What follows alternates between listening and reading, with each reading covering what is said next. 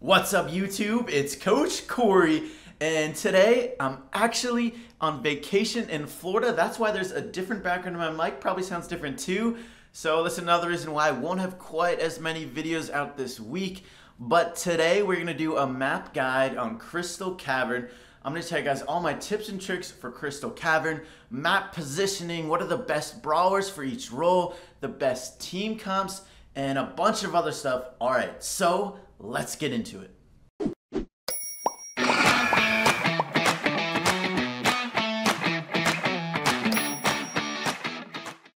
All right, so let's start out with positioning. So Crystal Cavern is a pretty open map. It's fairly hard to spawn trap on Crystal Cavern, and it's usually pretty free-flowing. People can switch sides fairly easily. It's kind of hard to sneak up on people.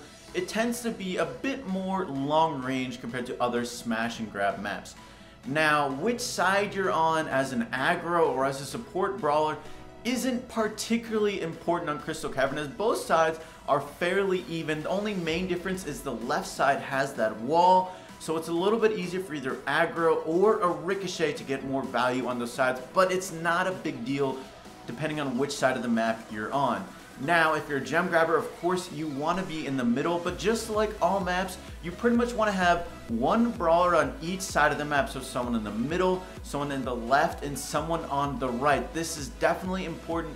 As smash and grab, you always want to help stop flanking, as anytime someone flanks behind you and your team, they can put a lot of pressure on you and force you into the other enemy teammates or just into bad situations in general. So make sure to always try and have one brawl on each side of the map. Of course, you do want to play it to how the enemy is playing the game as well. So let's go over how you want to act as each role on Crystal Cavern. And let's start out with the gem carrier. So of course, as a gem carrier, you want to be going down the middle of the map. And as in general, at the start of games, focus on dodging shots and getting damage before you get gems. But if there are easy gems that spawn on your side, of course, definitely pick those up. Now, as a gem carrier as well, when you're in the middle, if there's two people in the middle, always just focus on shooting down the middle.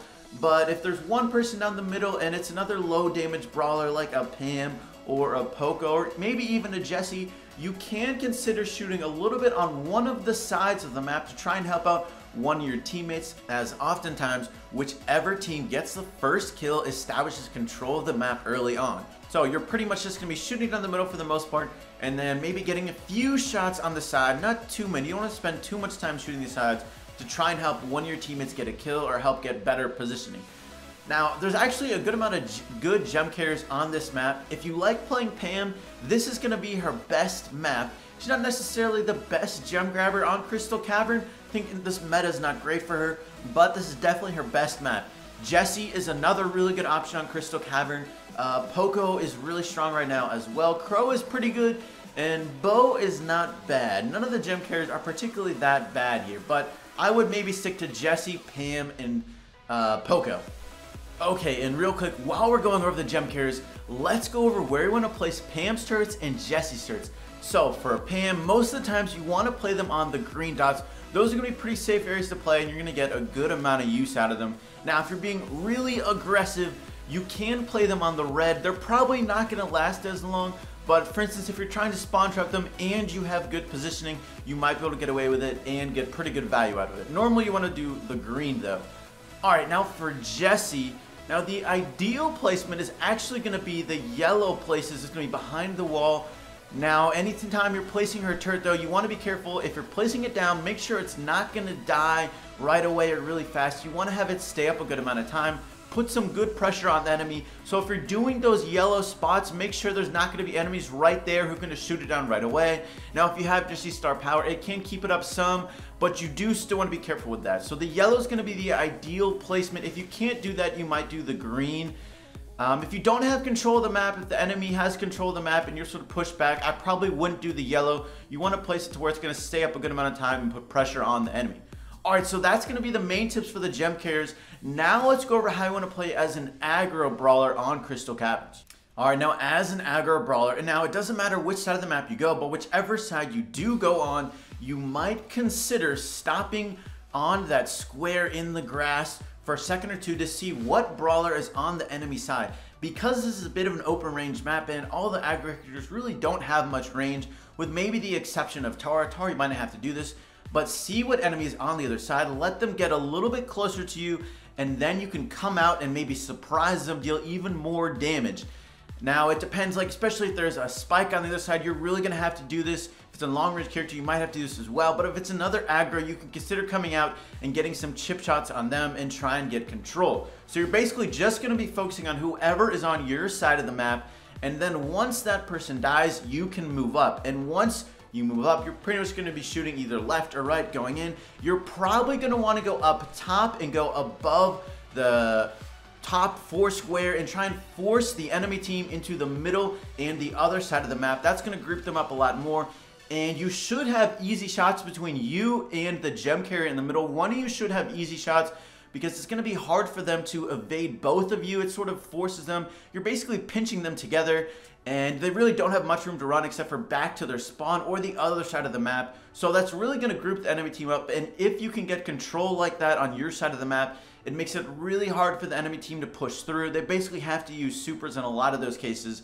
But that's going to be your goal as an aggro, is just to clear your side and then maybe go up on the further side of the map and try and force the enemy team in towards the middle and just build up your supers and, of course, get kills.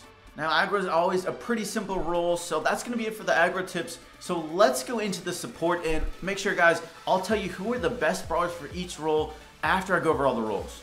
Alright, so now let's go over how to play a support brawler on Crystal Cavern. So as a support brawler, you're going to be going to the side like normal, and if you're a Ricochet or a Brock, you might do 1 or 2 shots down the middle before you go to the side. But unlike an aggro, you don't need to hide in the grass at all. Just go straight away to the side and try and get damage on whatever enemy is on your side of the map. Now, it's pretty simple. Just once you win that battle, then you're going to be focusing on the middle. Unlike an aggro brawler, you're not going to be going really high up for the most part. You're mostly going to be staying towards the middle of your side and shooting towards the middle of the map and helping out the gem carrier. If you get a team wipe, then you might go really high up and shoot towards the enemy spawn. But for the most part, you're not going to be going really high up as a support brawler because you just have too low health and you can get surprised in the grass right away from that square. So you have to be careful there. If you're pinching another enemy brawler with a gem carrier or an aggro, it might work, but you still want to be really careful as you don't want to lose control on your side of the map. Alright, now let's go over the suggested brawlers for Crystal Cavern. In my opinion, the best gem carriers are going to be Jessie, Poco, and Pam. Those are going to be the 3 best. And then Crow is also pretty good. Bo is not bad, but to me, he's a distant 5th compared to those guys. Jessie is really, really strong. Pam, it's her best map. Poco is just strong in general right now. Poco gets a nerf. I probably wouldn't recommend him on this map, but he's just pretty good in general. And then as aggro, your best ones are going to be Nita and Tara, but Bo and Daryl... Not Bo. Bull and Daryl are pretty good as well. Tanks are still strong right now, so I would definitely not underrate those guys. They're still pretty decent, but Tara and Nita are definitely going to be my best 2 aggros. And then for support brawlers, Spike is going to be my number 1, no question. Ricochet is going to be my number 2, no question. And then Colt's going to be maybe a distant 3rd, but he's definitely 3rd. Ricochet and Spike are definitely the 2 best support brawlers, so I would definitely recommend those 2 if you have them. So as far as team comps, in my opinion, one of the best team comps on this map is going to be Nita, Spike, and Jessie. Those are honestly probably the 3 strongest brawlers in Smash and Grab, and they're all pretty good on this map. Another good comp is going to be like a Pam, a Ricochet, and a Nita. That's another good comp. Or you can go like a Poco, a Nita, and a Spike. There's a good amount of good comps on this map, so definitely switch it up. Keep in mind, you might want a little bit of range, but tanks can still work on this map as well.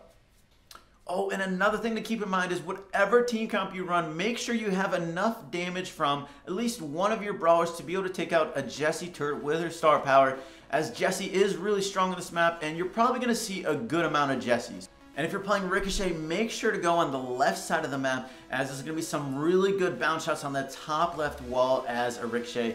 You can easily get a good amount of damage over there.